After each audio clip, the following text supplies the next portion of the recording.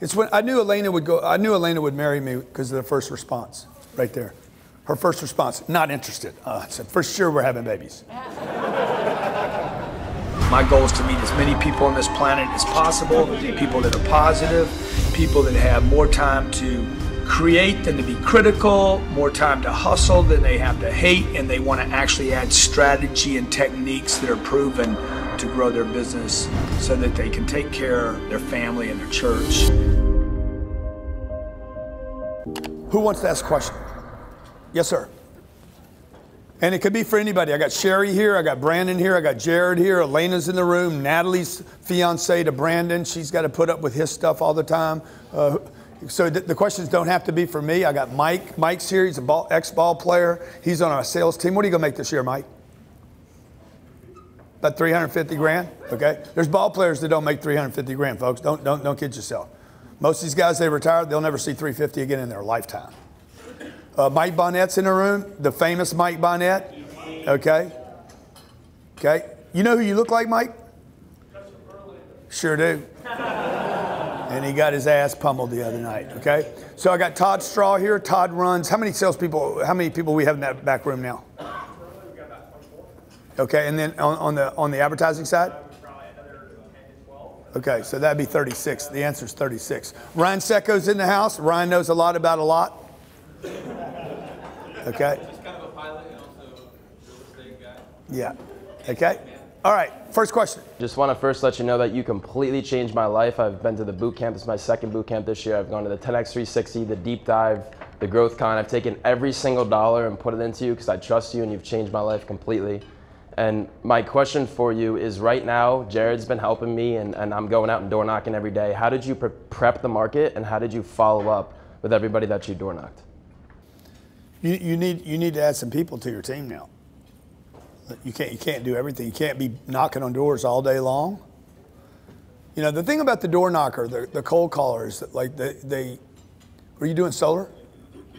No, I'm doing marketing, social media. Yeah, so bang, bang, bang, you're not, is it businesses you're calling on? Yes. Yeah, so you need somebody to follow up those businesses. Just because the guy's not interested today doesn't mean he's not gonna be interested tomorrow, next week, next month. We got people we've been calling on for 17, 18 years. Still haven't earned their business. One day. So one day, someday. There's no reason to put that much work in and then drop. So let me just say this, because I heard somebody say this to Brandon this morning, that he has, I don't know, 8 or 9 or 12 people or something working for him and only 3 or 4 of them make money. Everybody in your company makes you money. If you grow your payroll, you will grow your revenue. All people contribute to the flow of the company. I don't need a guy doing this to say he's moving the boat. I have to have a cook, okay? The cook might not be doing this, whatever this is, the oar in the water.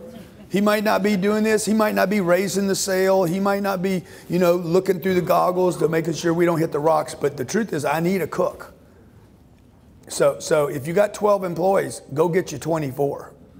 And if you got 24, Ryan says this to me all the time, we need 1,000 people here.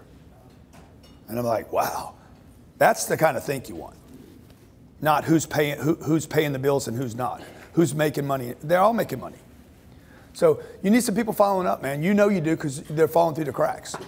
I agree. Sounds good. And then did you just prep before? Like, would you call before? I role played every morning before I hit a door. No, I'm saying before you would door knock. Before you door knock and you go out to a city, would you call and let you know that you're coming? Oh, I would definitely call first. So I would take, like if you hit any of our schedules, Cardone University, Cardone Capital, if you call, we have a scheduler on there to schedule a call. Those schedules are only open for 2 to 3 days at a time. If they're open past that, it's because one of the managers didn't pay attention, because it shouldn't be open on the 4th day. Because I want to condense everything to right now. Okay, today's Friday, so Saturday, Sunday, Monday call. Because I don't think anybody making a commitment on a Friday to a call next Tuesday is going to show up for that call. So I just suck him down and say, hey, you got to be one of these 3 days or 2 days. So I would go to Salt Lake City and I'd call Salt Lake City first. So Thursday and Friday I'd call. I'm going to be there Monday. Can you see me? No, I'm not interested. Click. Thank you. I put him on my list. Go see him for sure. Because there's some reason he's telling me not to come see him. There's some reason that guy's like, absolutely not. Why all the energy? Why are you so concerned? It's when I knew Elena would marry me because of the first response, right there. Her first response, not interested. I said, for sure we're having babies. Because the force at which she pushed back on me, okay, meant she was, one, doing it to everybody. Every person that was calling, the guy's like, I'm not interested. I'm not interested. So he's either very loyal to whoever he's doing business with. Everybody with me? Or, hey, I don't want anybody getting in front of me because when you get in front of me, I buy.